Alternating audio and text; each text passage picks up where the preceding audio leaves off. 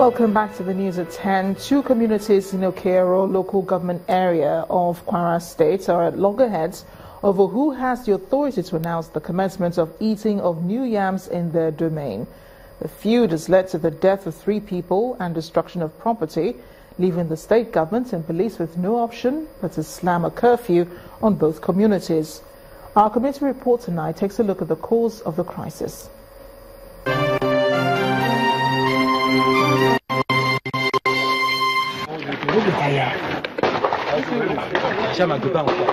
News of death and destruction from clashes between communities is never pleasant to tell, especially when the reason for the violence is as unbelievable as the aftermath.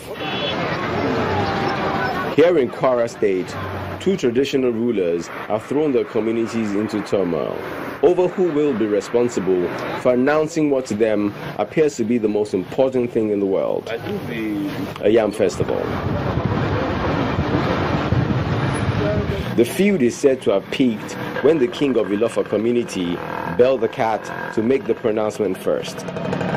His livid counterpart from Odowa, based on his belief of being higher in hierarchy, countered the call and stormed the market. The rest is unrest. A senior aide to the state governor on security intelligence speaks on the events that followed. An Ilofa community woman went to the market to sell new yam tubers.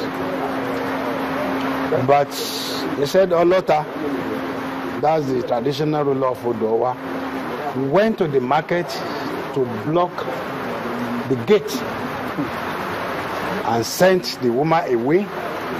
And before anybody knew anything, an army of armed men, thugs, brought thugs to the town and started shooting.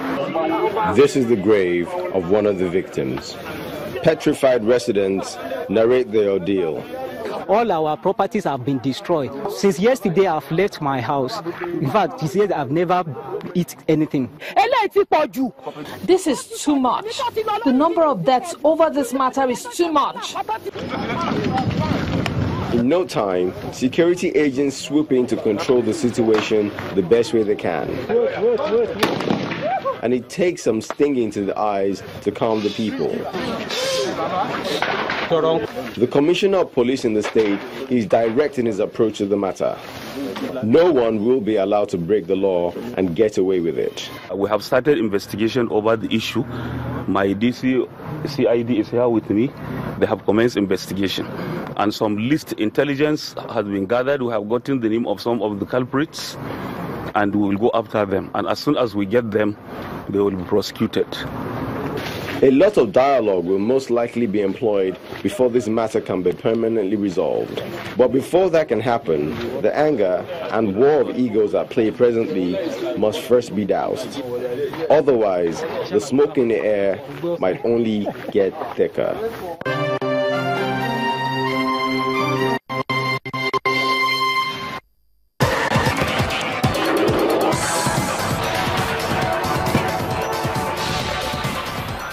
Sports news now. Nigeria Professional Football League leaders Plateau United this evening suffered their 7th league defeat this season, but maintained their lead at the top of the table, 2 points above closest rivals MFM FC.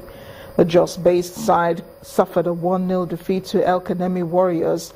MFM defeated ABDS of Ilorin by 2-1 to pick their 14th victory this season. Shooting Stars moved up to the 18th spot on the NPFL log following a 2-0 victory against Wiki Tourists. Lobi Stars of Makurdi defeated defending champions Enugu Rangers by 3-1. In other league games, FC Fanyuba defeated Katsina United by 2-0. Niger Tornadoes edged out Remo Stars by a lone goal. Aqua United also beat Eyimba by same scoreline. Nasarawa United and Gombe United drew 1-1. Nigeria's continental representative Rivers United hope of advancing to the knockout phase of the CAF Confederations Cup has been dimmed following a 0-2 defeat to Tunisia's club Attaquant at the Yakubu Gowon Stadium in Port Harcourt. With the first half ending in a goalless draw, the Tunisian club side broke the deadlock through Manoubi Haddad's powerful free kick, which beat Olufemi Thomas to make it 1-0 in the 62nd minute. Then a late counter-attack led to Mokhtar Belkita scoring with a deflected shot, sealing Africans' hard-fought away victory. The victory took the Tunisian Giants to the top of the Group A standings with 9 points. Nigeria's Rivers United remained fourth with 6 points. World champions Germany are the FIFA Confederations Cup champions. Germany this evening defeated Chile 1-0 in the final amidst more controversy over the video assistant refereeing system. Chile dominated much of the first half. However, Germany took the lead when a defensive error gave Lars Stindl a simple tap-in. Despite some close calls in the second half, Joachim Löw's side held on to claim their first ever Confederations Cup title. Germany against Chile after 40 minutes. In Kazan has scored earlier this time. It's taken only 20 minutes for Lars Stindl to put the ball into the South Americans' net.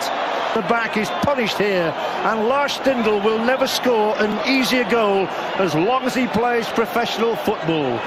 Teed up for him here by Werner after that mistake by Diaz. Look at this. How much more time would you like? Thank you very much. One more attack here. The ball is still pinging around that German penalty area. Down goes a Chilean player again. It's over. Germany have won the Confederations Cup for the first time in their history. The first European winners since France. The trophy belongs to Germany in 2017. We salute the best team of the tournament, the top scorers.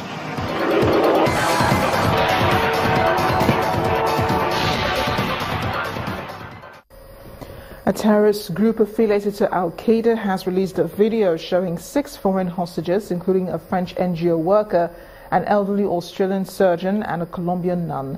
The video was released ahead of President Emmanuel Macron's scheduled visit to Mali. The president's visit is expected to help consolidate Western backing for a regional force against the militants. President Macron says France and the Sahel G5 countries, which include Mali, Burkina Faso, Chad, Mauritania and Niger, had to work together to eradicate terrorists, thugs and murderers. He said France would put all its energy towards eradicating those who had kidnapped the French citizen identified as Sophie Petrounet. In the meantime, U.S. President Donald Trump has continued his onslaught against media in the United States by tweeting a short video clip of himself wrestling with a CNN logo for a head. A short clip is said to be an altered version of the president's appearance at a WWE wrestling event in 2007, during which he attacked franchise owner Vince McMahon in a scripted appearance. CNN says the president accuses the president of inciting violence against the media. And the main news again. Ogoni leaders today criticized the delay in kick-starting the much-publicized cleanup of their land. However, the project handlers have announced plans to meet with UNEP officials on the modalities for cleanup's flag-off. That's the news at 10 tonight. Thanks for watching. I am Amarachi Ubani. Good night.